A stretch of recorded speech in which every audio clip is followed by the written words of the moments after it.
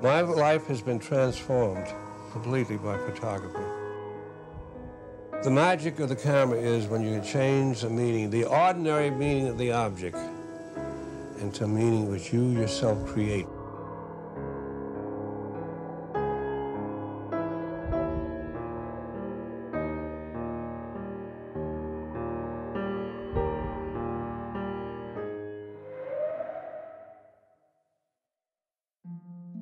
Everything about Clarence John Laughlin suggests he not only was driven, he was obsessed. When people see his photographs, they evoke a sense of some sort of fundamental human experience.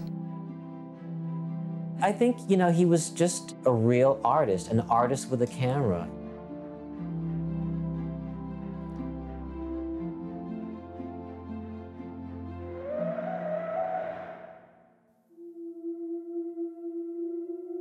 Clarence John Laughlin was a visionary photographer from New Orleans and is one of the most significant visual artists from the South. Long before photography was accepted as an art form, Laughlin created a legacy of 17,000 images, creating what is now recognized to be one of the most significant collections of American photography.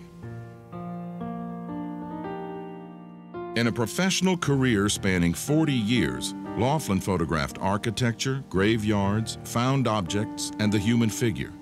To his supporters, he was creative and childlike. To his detractors, he was temperamental, narcissistic, demanding, and childish. His obsessive pursuit of work left him little time for deep personal relationships, but allowed him to earn success late in his life. His work remains enigmatic, prophetic, romantic, surrealist, modernist, each of these terms describing an aspect of both Laughlin's character and his achievements as a visual artist. Laughlin was clearly an innovator in the history of photography, not by trying to establish a style, but just simply by following his own vision and not worrying about whether or not other people fully understood it or fully appreciated it in his time.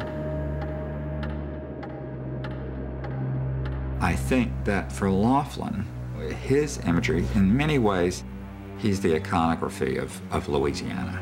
I mean, when we think about Louisiana and its history, I don't know what a lot of people think about, but I tend to think of Laughlin's images.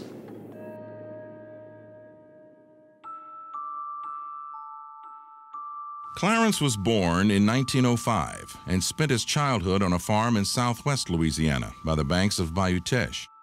When Clarence was 5, his father moved the family to New Orleans in order to find work. They struggled to provide for his sister, Laura, who had been crippled by polio. His mother, Emily Gajan, found the move from rural French Acadiana to the city a difficult transition and was described by Laughlin as a compulsive worrier, a fanatic Catholic who did not like to go out. Clarence dreamed of going to Jesuit high school and becoming a priest.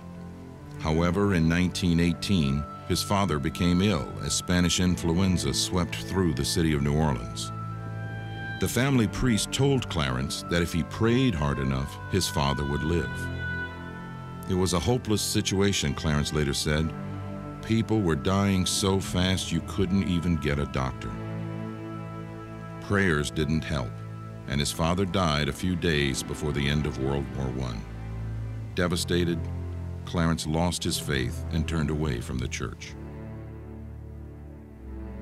With his father gone, Clarence left his childhood behind and dropped out of school to support his family.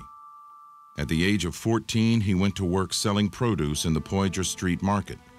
At 19, although he was able to move into his own apartment, he continued to have to support his mother and sister with a series of dreary bank jobs. By the 1930s, Laughlin was taking correspondence courses from LSU, reading Nietzsche and Baudelaire.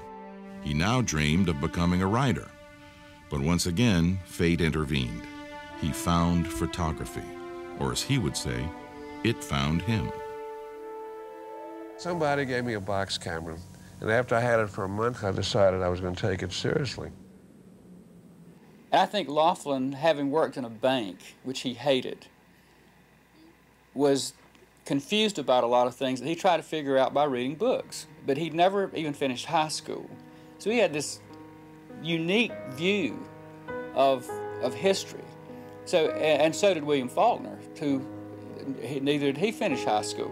These people were individualists who figured out things according to their own lights.